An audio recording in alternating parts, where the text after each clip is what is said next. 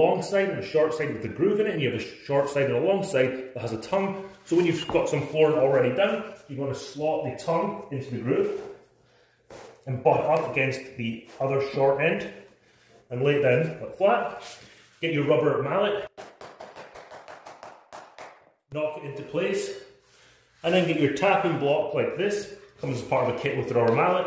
Lift this up at a slight angle and knock it in.